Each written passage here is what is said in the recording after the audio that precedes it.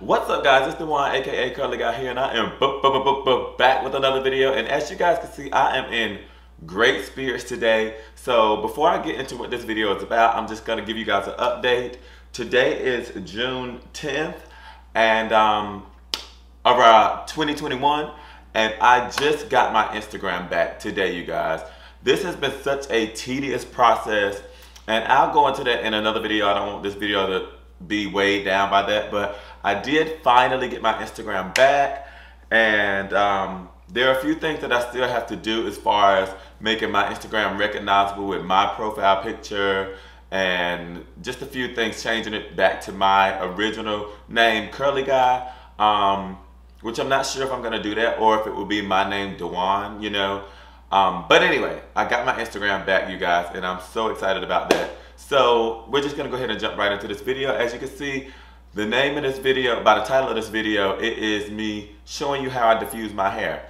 Now, right now, my hair is up, and my hair is probably 95% dry.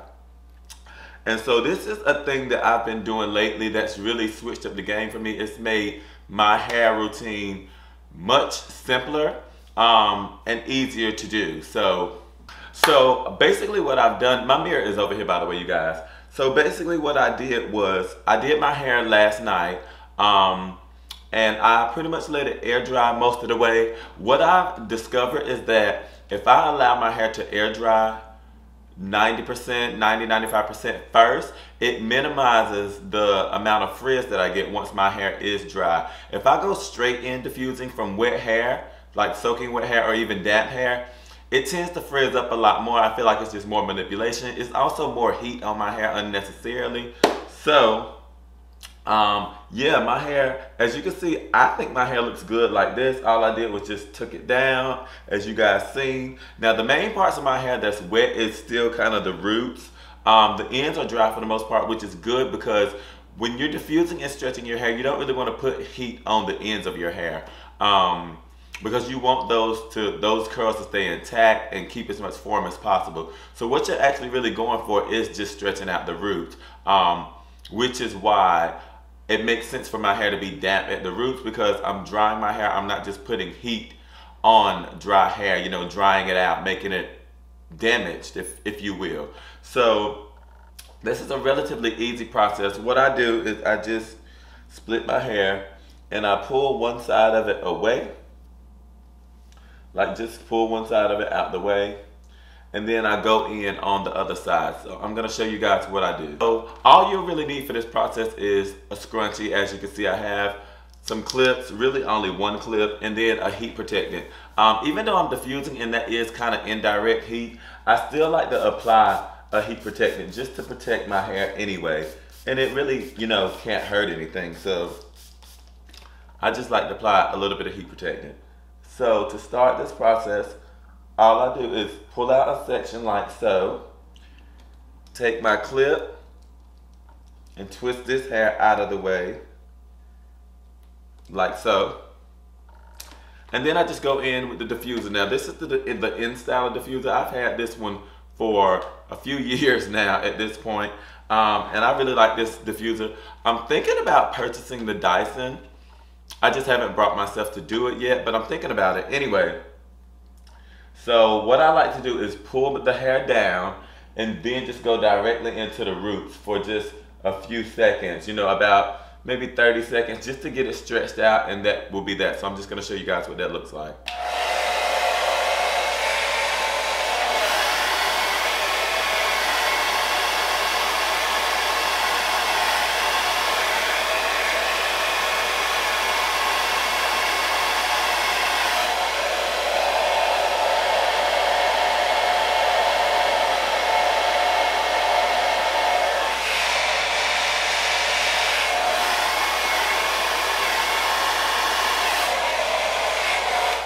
And immediately, you guys can see the difference. There is more length. The hair also now has more body because it's been stretched out.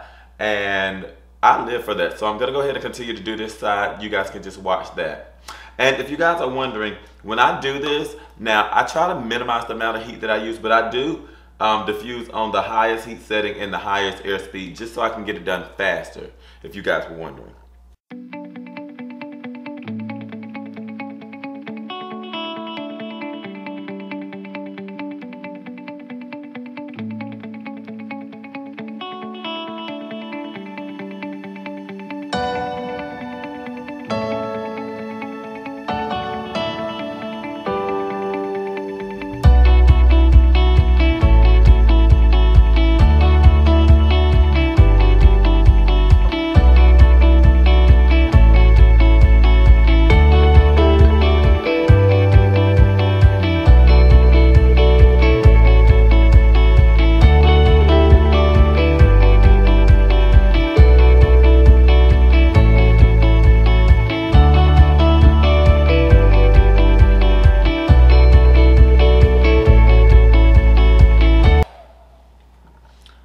And that's that section. As you guys can see, like I said, I'm not targeting my ends because I don't want to manipulate them or mess up all that curl definition down there. I'm only going maybe 2 to 3 inches down from the root.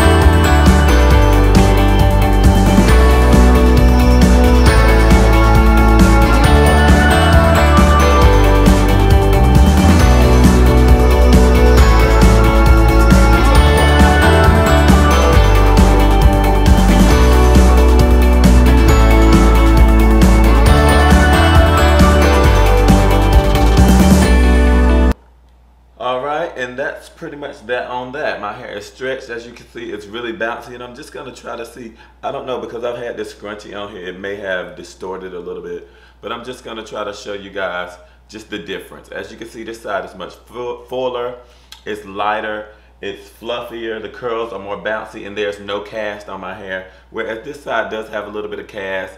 It's not as full, and it's, as you can see, a little bit more shrunken. So that's pretty much that. What I'm gonna do is go ahead and do this side off camera, and then I'll be right back to show you guys the final results, so stay tuned. Okay guys, I'm back, and this is my hair completely done. It's all diffused and dry. My hair is now 100% dry, and as you can see, it's just a much better shape. It's fuller, it's bouncier.